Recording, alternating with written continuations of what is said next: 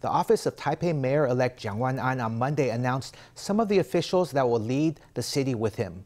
One of his deputy mayors will be Lee Shu-chuan, who has previously served as deputy mayor in New Taipei and Kaohsiung.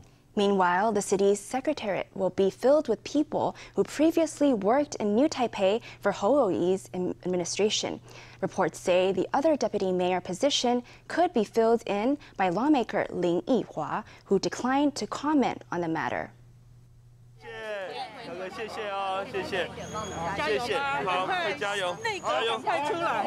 Taipei Mayor-elect Chiang Wan-an on Sunday joined a campaign event for the KMT's legislative by-election candidate Wang Hung-wei. On Monday, he finally released an announcement on who will lead the capital with him. One of the deputy mayors will be Lee Shu-chuan, who has previously been deputy mayor for Eric Chu in New Taipei and Han Kuo-yu in Kaohsiung. The position of Secretary General will be taken over by Lee Tai-hsing, who was previously head of New Taipei's finance department under Hou Yu-ih. New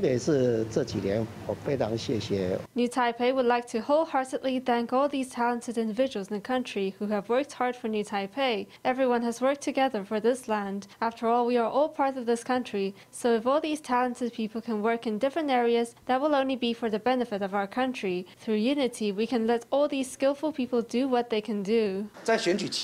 During campaigning, Mayor Chiang Wan-an spoke with Mayor Hou about bringing close cooperation between the two cities in the future. The Department of Transportation will be headed by Liu Minhong, who previously worked in the Transport Ministry. Wu Shengzhong will once again lead the Department of Environmental Protection. The Department of Urban Development will be headed by Wang Yu-fen, who is currently a board member in the National Housing and Urban Regeneration Center. Former Taipei City Councillor Chen Yongde will take over as the head of the Department of Civil Affairs. Taoyuan Metro CEO Zheng Defa will lead the Department of Rapid Transit Systems. And the Public Works Department and the Department of Land Administration will be headed by Huang Yiping and Chen Xinliang. The first announcement of officials focuses mainly on talents in infrastructure and engineering, which Jiang has said will be a top priority in his administration.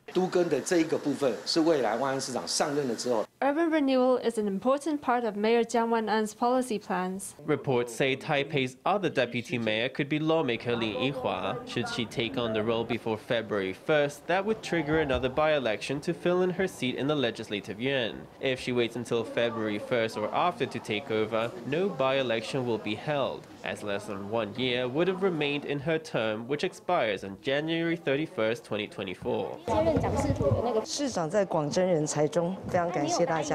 Lin declined to comment on the matter, saying that the mayor was looking everywhere to recruit officials.